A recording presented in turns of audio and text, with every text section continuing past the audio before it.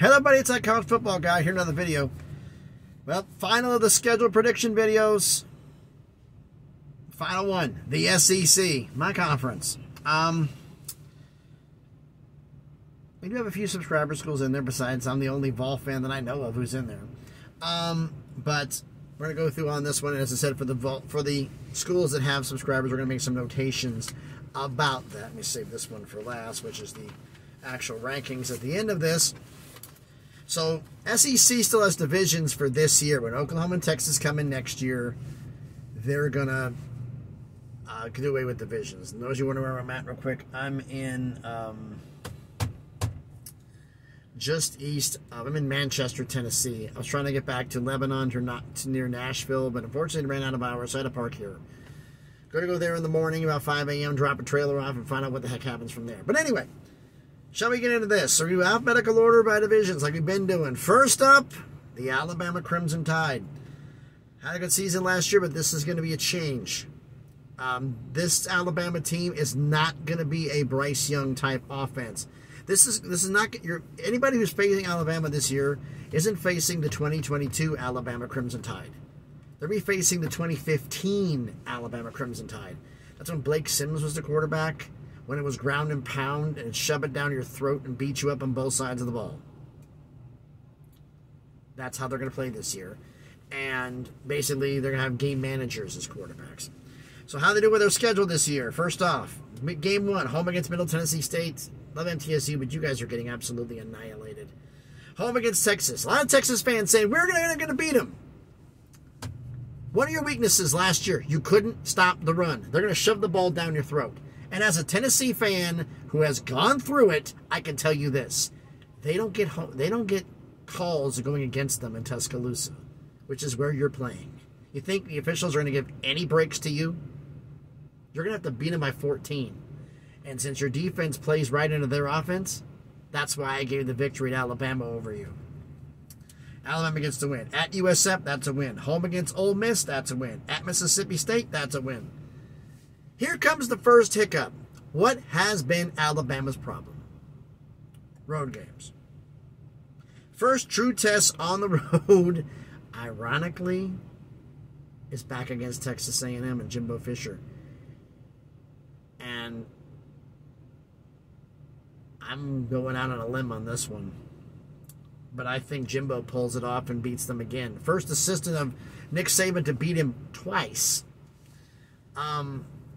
So they're going to lose at A&M. Home against Arkansas, they win. Home against Tennessee, I hate it, but they're going to beat Tennessee. Then they go into the bye. Home against LSU, they get a win. It's going to be a tough game, but they'll get a win. At Kentucky, they'll get a win. Home against UT Chattanooga, 50-point win. And then comes the last game of the year, the traditional rivalry, the Iron Bowl. And you know what? Alabama's going to do a hiccup. I think at this point in time in the season, they played LSU, who's going to beat them up. They're playing Kentucky, who's beat them up. Tennessee's going to have some plays. UT Chattanooga's the last game. Auburn, because they played this physical style of play, they're going to be a little bit weaker because they do have some depth issues. And Auburn's going to catch them, and they're going to lose that game to finish 10-2, 6-2 in conference. Next up, we have Auburn. How they do this year? Well, they start the season home against UMass. The Auburn start Auburn's the season home against UMass. They get a win. Home at Cal, get a win. Home against Samford, not Stanford. Samford, get a win. At Texas A&M, that's a loss. Home against Georgia, big loss. Then they get the bye. At LSU, big loss. Home against Ole Miss, big win. It's a coin flip game. You've been on the road, I'm going to give it to Ole Miss, but you're at home. Home against Mississippi State, you get a win. Coin flip game as well, even though Mississippi State's going to get into Mississippi State. At Vanderbilt, you're going to get the win. At Arkansas, that's a loss. Another coin flip game. Depends on who's at home. Home against New Mexico State, you get the win. And home against Alabama. Having it there, Hugh Freeze has had Nick Saban's number.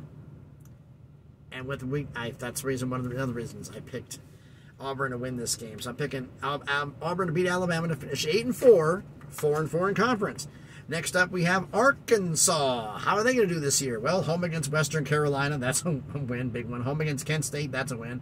Home against BYU. If they had to travel to Provo, I would have given the win to BYU, but they're going to be at home, so it's a coin flip game. I gave them the win. At LSU, yeah, you're going to get boat raced. Home against Texas A&M in Arlington. You're actually going to beat A&M. That's a big win for you guys.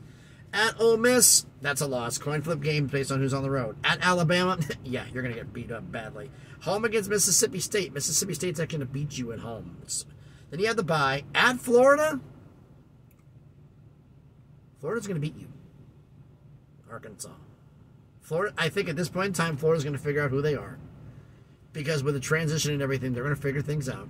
And Florida's going to beat you at that game because you're on the road. At home, I'm going to give it to you, but you're on the road, so I'm giving it to Florida. Home against Auburn, that's a win. Home against Florida National, that's a win. Home against Missouri, that's a win. To finish 7-5, 3-5 in conference. Next up, LSU. They had a phenomenal season last season. How well can they do this year? Well, they start off the season at home, actually home, neutral site game, the Camping World Stadium against Florida State. Probably the most watched week 1 game that's been on the schedule. And as you watch the ACC preview, you know that I have LSU beating Florida State. Home against Grambling, they get a win. At Mississippi State, they get the win. Home against Arkansas, they get the win. At Ole Miss cooks at home against teams. But I think you're going to hit a stumbling block, and you're going to lose at Ole Miss. Home at Missouri, but you get the win. Home against Auburn, you get the win. Home against Army, you get the win. Then you have the bye. Then you go at Alabama. Just like Texas. All the teams that beat Alabama last year, all of them were at home. And Alabama was on the road. Now all 3 of those teams are at home, are on the road, and Alabama's at home. And Alabama's going to beat LSU this year. Home against Florida, that's a win. Home against Georgia State, that's a win. Home against Texas A&M, that's a win.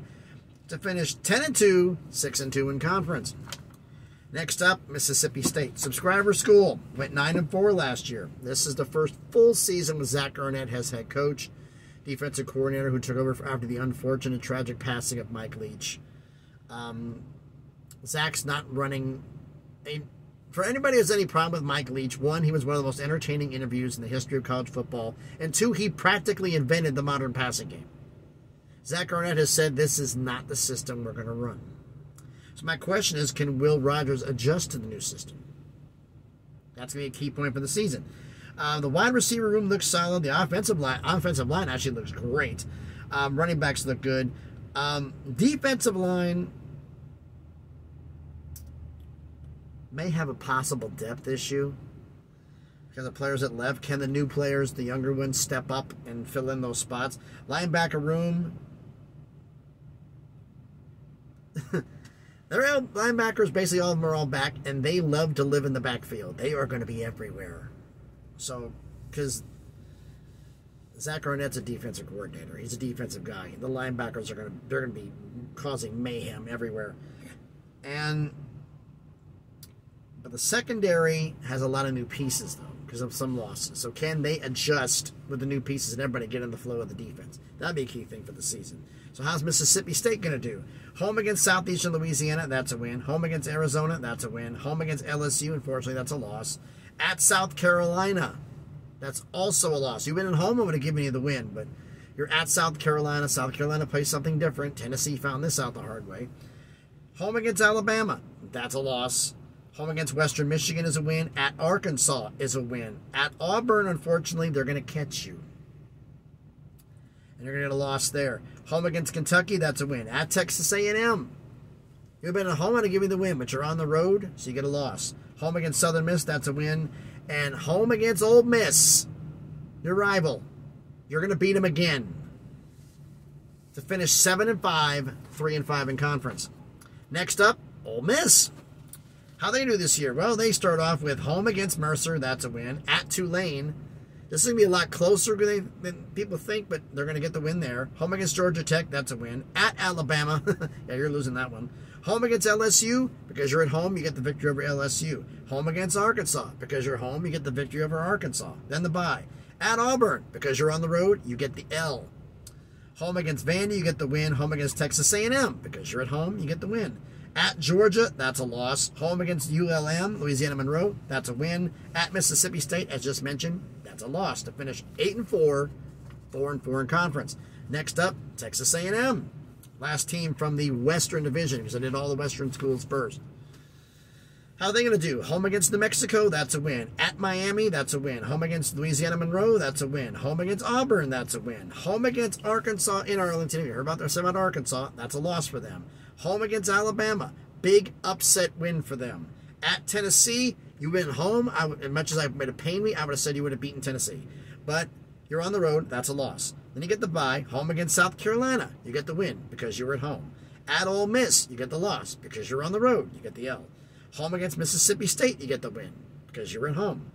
Home against Abilene Christian, that's a win. And at LSU, LSU's just better than you are. You get the loss to finish 8-4, 4-4 in conference. Now comes the SEC East team. Starting off with everybody's favorite punching bag, Florida. How are they going to do this year? Well, I made a prediction that was considered a bold prediction last year. When I said Florida, Utah was traveling to Florida, and even though Utah was the defending Pac-12 champions, Florida was going to beat them because of the cross-country travel. Everybody thought it was nuts. Florida won. Utah doesn't have Cam Rising. They don't have a quarterback. They don't have problems. Florida doesn't have Anthony Richardson, and they're going cross-country to a higher altitude. I'm picking Utah to beat Florida. I'm not backing down. Florida catches the L there. Home against McNeese State, they get a win. Home against Tennessee. There's some people who think they're going to win this game. This is the game that Tennessee proves that they're on the way to being completely back. They need to step on the throat of Florida, and they will. Tennessee beats Florida. Home against Charlotte, that's a win. At Kentucky, you went at home, you got the win, but you're on the road, you get the L. Home against Vandy, that's a win. At South Carolina, because you're on the road, you get the L. Then here comes the bye. Then comes the cocktail party against Georgia and Jacksonville. Yeah, you're getting boat raced. You're losing that one.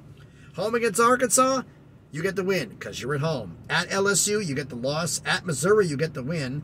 And home against Florida State, your in-state rival, but FSU beats you to finish 5-7, 3-5 in conference. Billy Napier can't get to a bowl game. Next up, subscriber school and the two-time defending national champions, the Georgia Bulldogs. 15-0 last season. Gee, that's a shock on the record. For my Georgia fans, and you can answer this question in the comments. How good is Carson Beck? And this question, I don't think can be answered this year. It's going to take time. But the way quarterbacks develop, the way Stetson Bennett developed, Carson Beck can't be Stetson Bennett.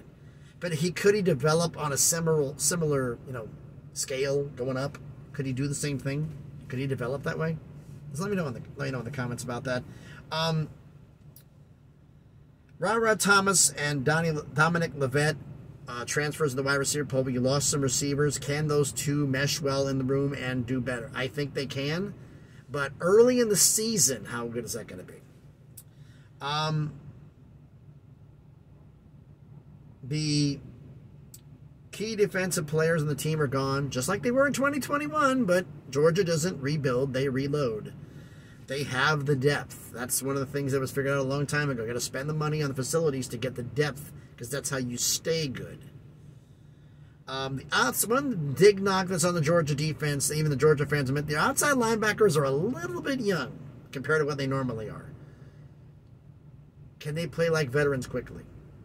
And how well can they get acclimated to the frenzy that is the Georgia defense? Because that's going to be a key. They had some playing time, but starting and being bench is two different things, and everybody knows that. Key games for their schedule this season. At South Carolina, home against Ole Miss, and at Tennessee. Their schedule is home at UT Martin, home at Ball State, home at South Carolina, home against UAB, at Auburn, home against Kentucky, at Vandy, home against Florida, the cocktail party in Jacksonville, home against Missouri, home against Ole Miss, at Tennessee, at Georgia Tech. As much as I hate to say this, they're going 12-0 again.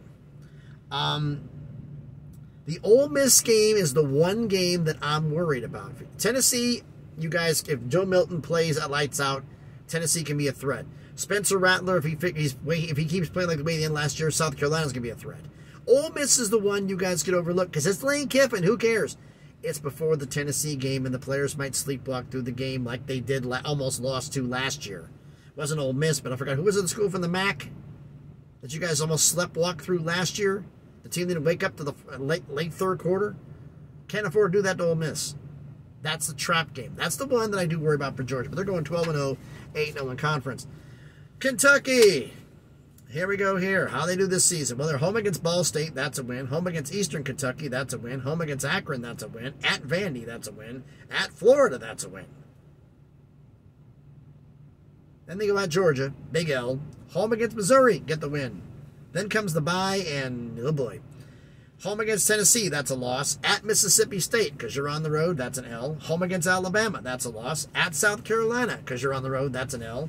And at Louisville, you will get the win to finish 7-5, 3-5 in conference. Next up, Missouri. It is not going to be a good year in Missouri this year. Home against South Dakota, that's a win. Home against Middle Tennessee State, that's a win. Home against Kansas State. Because you're at home, you get the win. If you've been on the road, I'm going to give you the L. Home against Memphis. Actually, neutral site game against Memphis in St. Louis. You get the win. At Vandy. This is a trap game.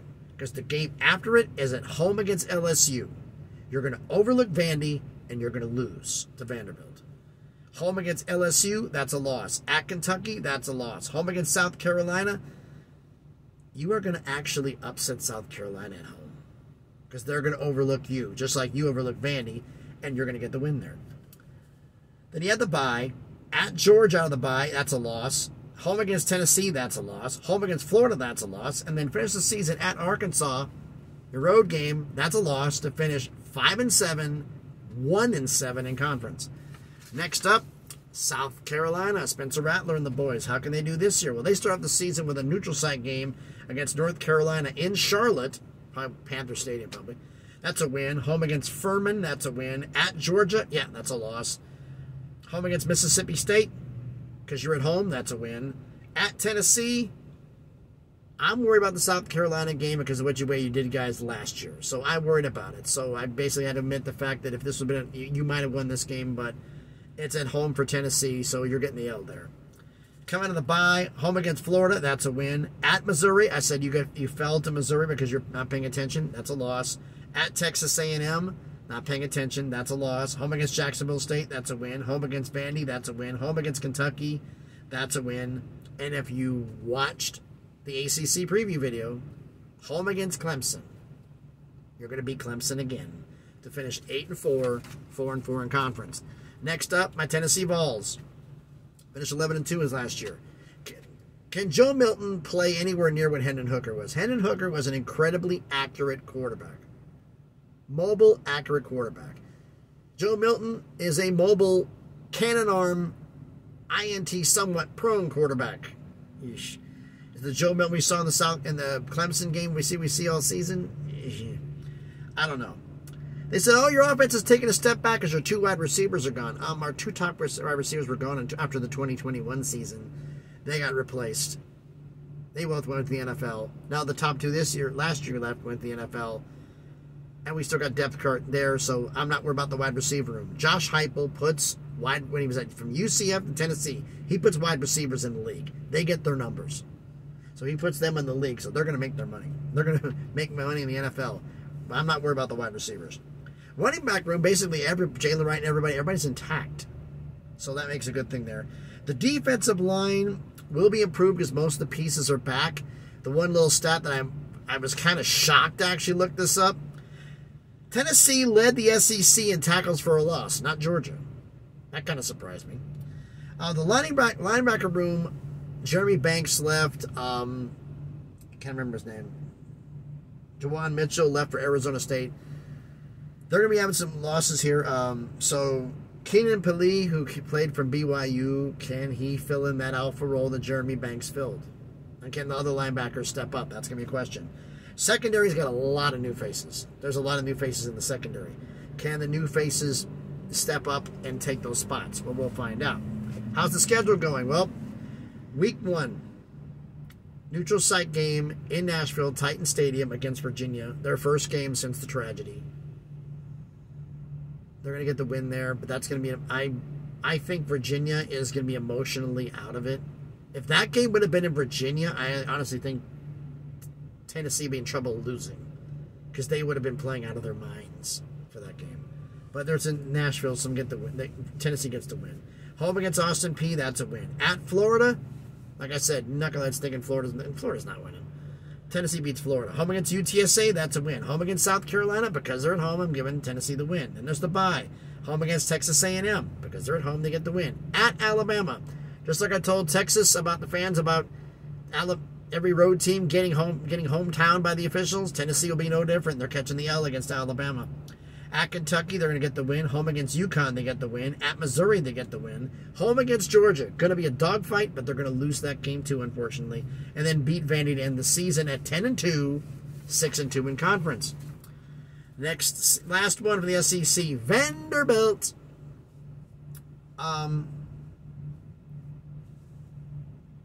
They won 5 games last year. I call the easiest bet right now in all of college sports to bet on a sports book is the over on the win total for Vanderbilt. They're picked at 3.5. What do I think? Well, let's see. They have a week 0 game at home against Hawaii. Hawaii will be traveling all the way to Nashville. Yeah, the easy win for Vandy. Home against Alabama and A&M. That's a win. At Wake Forest. Fortunately for you, that's a loss. At UNLV, even though it's cross-country, Vandy's got the athletes. I don't think UNLV is going to be ready for them at this point. That's a win for Vanderbilt. Home against Kentucky, that's a loss. Home against Missouri. Missouri is going to underestimate Vandy, as I said before, and Vandy gets the win. And then the heart of the schedule kicks in, and they lose every one of them the rest of the way. Listen to this. At Florida, that's somewhat of an even game. But I've got to give loss to Florida because they're on the road. And then home against Georgia, L, bye. At Ole Miss, L. Home against Auburn, L. At South Carolina, L. Then another bye because they played the week 0 game. They get 2 byes. And finish the season at Tennessee, L. To finish 4-8, 1-7 in conference. So how does the schedule standing stack up? Well, SEC West, bottom to top. Arkansas, 7-5, 3-5 in conference. Mississippi State, 7-5, 3-5 in conference. Why? Mississippi State beat Arkansas. This is all the winnings here is based on who beat who goes above somebody else. Mississippi State beat Arkansas, so Mississippi State is higher. That's all you need to know about how I do the things here. Compare the common game between the two. Who won? They get ranked higher. Texas A&M, 8-4, 4-4 in conference. Ole Miss, 8-4, 4-4 in conference. Auburn, 8-4, 4-4 in conference. Couldn't believe that when I wrote it up. LSU, 10-2, 6-2 in conference, and winning the SEC West, Alabama, 10-2, 6-2 in conference, because they beat LSU. SEC East in the bottom up. Missouri, 5-7, 1-7 in conference. Vanderbilt, 4-8, 1-7 in conference. Vandy beats Missouri. Florida, 5-7, 3-5 in conference. Kentucky, 7-5, 3-5 in conference. South Carolina, 8-4, 4-4 in conference. Tennessee, 10-2, 6-2 in conference. Georgia, 12-0, 8-0 in conference to win the SEC East. And in a slugfest, Georgia will beat Alabama to once again win the SEC. As much as I don't like saying it, but credit where credit is due. Georgia's got an incredible program right now. And next year, they have potential to do something good as well, but we'll see. That's going to be a different era.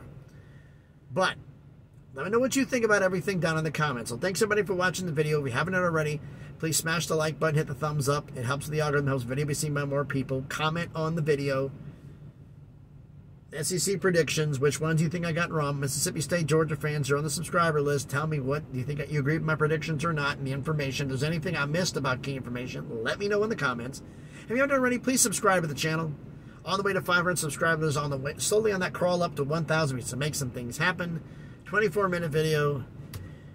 Not that good a cell signal here, so I'm telling you right now, there's probably one upload on Friday morning, and Friday I'm going to be a video uploading full with shorter videos because I've got some top 25 rankings, subscriber rankings, my college football playoff video, and the preview for all the week 0 games. I got 4 to crank out tomorrow, but the predictions are done. So thanks everybody for watching the video. Whoever's having a great Thursday, be safe out there, and please be good to each other.